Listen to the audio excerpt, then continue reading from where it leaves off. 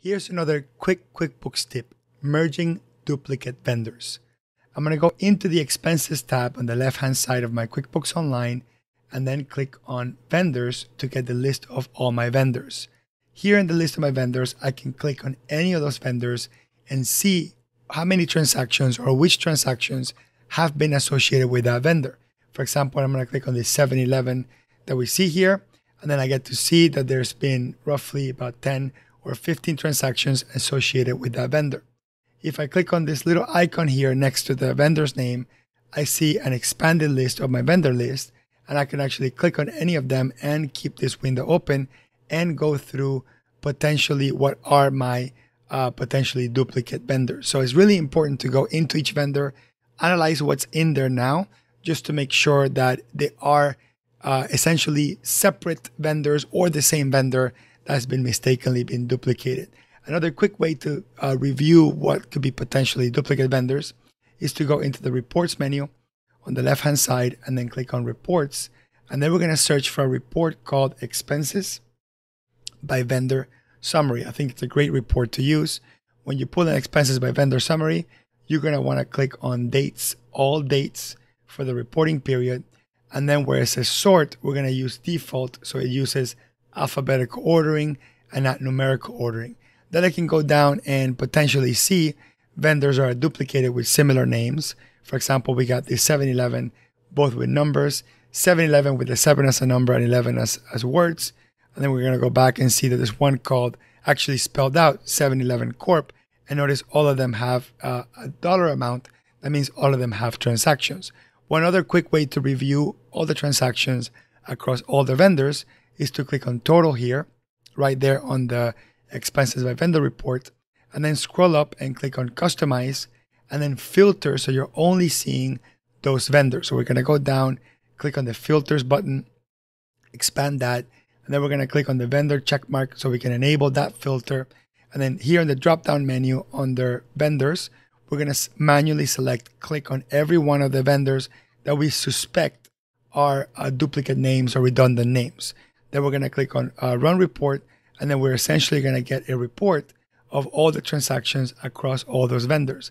I can even go where it says Group By, and I can group them by vendor name, and then click on Run Report. That way we can see them sort of grouped together. And here I can see the transactions associated with each one.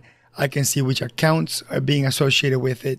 On their split, I can see what bank account or credit card was used to make those transactions. And at that point, as I review them, I can discern, yeah, it's a good idea to merge these. These are essentially all the same vendor. We just mistakenly duplicated them. You can save this report, print it, export it to Excel if you want to have a history of that merge before you merge it, because once you merge it, the history will go away forever. So let's go ahead and do the merge. Let's go into Expenses and click on where it says Vendors. And then I'm going to pick the master one, or the one that I want to keep.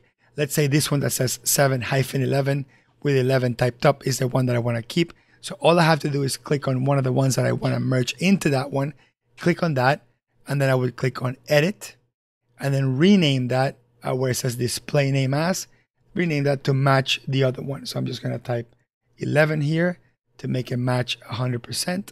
Then I'm going to click on Save. And then once I click on Save, it says, please confirm this name has already been used. Would you like to merge the two? The answer is yes. That's what we want to achieve.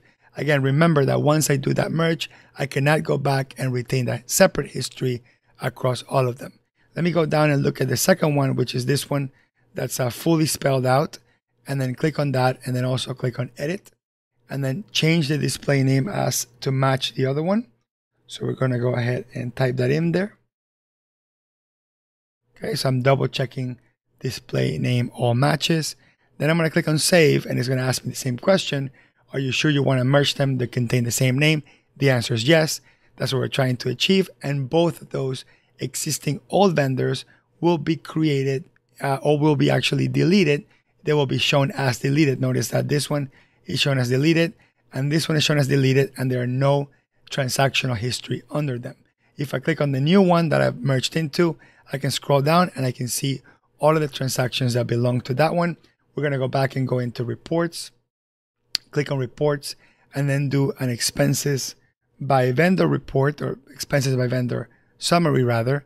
Click on that, and then we're going to see that there are no more of that duplicate vendor, and then all the transactions are now all inside that particular vendor, or the history of that vendor. I can click on that and notice that the original name has gone away, and now is only the new merge name that all the transactions are going to be attached to. So make sure you do that report prior to have that backup, just in case you do that merge and you wanted to go back and manually change that afterwards. You could always do that manually. There's no undo for merging. So merging is a pretty permanent thing. However, it's a really valuable thing to be able to run an expenses by vendor summary report and have vendors there that are not duplicated. That way it makes it so much easier for you to do your analysis. Hope you like this video, and I'll see you on the next one.